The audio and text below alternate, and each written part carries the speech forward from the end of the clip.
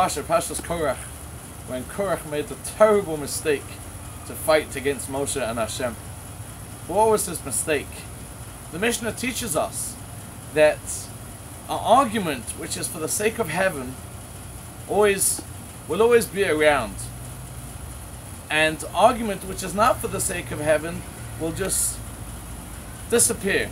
And the Mishnah explains, argument for the sake of heaven was Hillel and Shammai.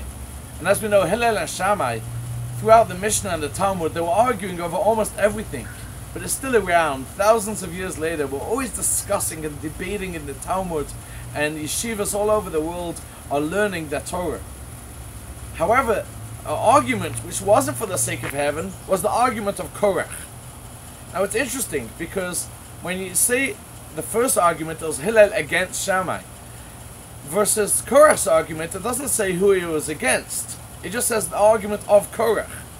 Why doesn't it say the argument of Korach and Moshe? But here lies the mistake.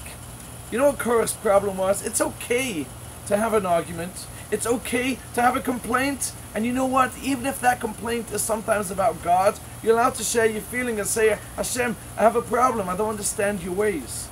But you know what? It has to be healthy communication. It has to be a two-way argument. Hillel versus Shammai. Korach's mistake was, I'm right, no matter what. You're wrong. And when someone argues like that, you'll never even hear the other side, and you'll lose it. That was Korach's mistake. That's something we have to learn.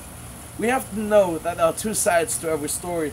We have to listen to our spouses when there's a problem and discuss it. Listen to your children when they're not happy.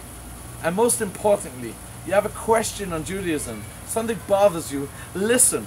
Don't just attack and say, I'm right. Ask the question, listen to the rabbis, listen to what the Torah has to say. You'll see both sides of the coin, and then you'll understand life way better. Thank you, and good Shabbos from the Traveling Hasidim.